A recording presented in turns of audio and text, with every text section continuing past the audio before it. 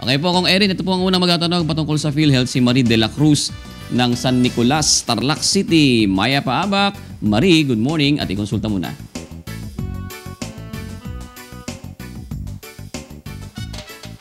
Tanong ko lang po, last year po, nagsarado ang kumpanya ng pinapasukan ng asawa ko. Paano po gagawin para po maituloy ang paghuhulog ng PhilHealth?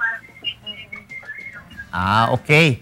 Maraming salamat, Marie. Nandito po si Doc Ish Pargas, Vice President for Corporate Affairs ng group ng PhilHealth to answer your questions. Yes, Doc Ish. Yes, good morning, June Lloyd, and of course, Marie, good morning, no?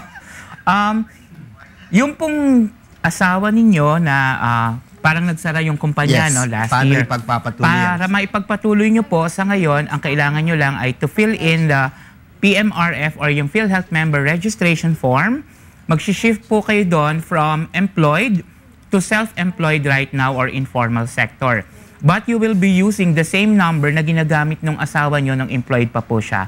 Once po yun ay na-submit niya sa PhilHealth, pwede na po kayo magbayad in any of our bayad centers or in any of our offices para po maipagpatuloy yung PhilHealth ninyo. Ang pagbabayad nyo po ngayon ay halagang 200 a month or ang bayadan po talaga natin is quarterly, so 600. Pwede pa sila kung humabol ngayon kasi this is the last month of the first quarter, which is March. So ang babayadan nyo po is January, February, March. Okay. Maliwanag, Marie? Okay po.